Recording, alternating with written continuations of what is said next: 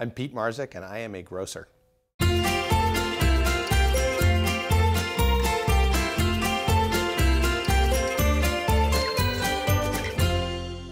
I grew up in Western Massachusetts in a fairly rural town.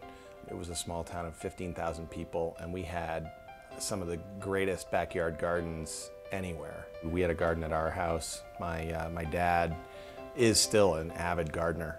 Growing up around food and fresh food was, very instructed my palate and educated my palate in a way that I feel very fortunate to have had those memories and to have had those experiences. Some of my earliest memories are food memories, and growing up on my paper route, I used to ride the bike around and deliver eggs to my paper route customers.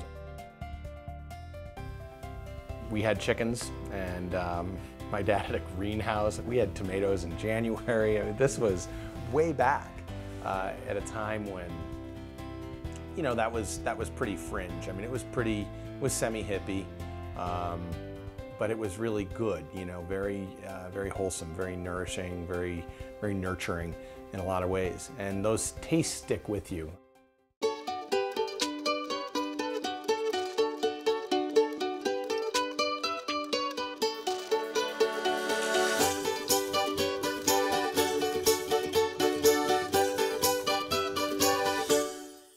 Food has been a very important part of my life. It's something that grounds me.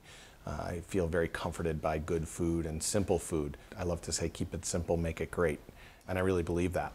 I really hope that we can arouse some curiosity in people and get some people to, even if it's one ingredient that people are really paying attention to a week in their lives, I guarantee it'll change them. It'll make their food better. Great ingredients make great food.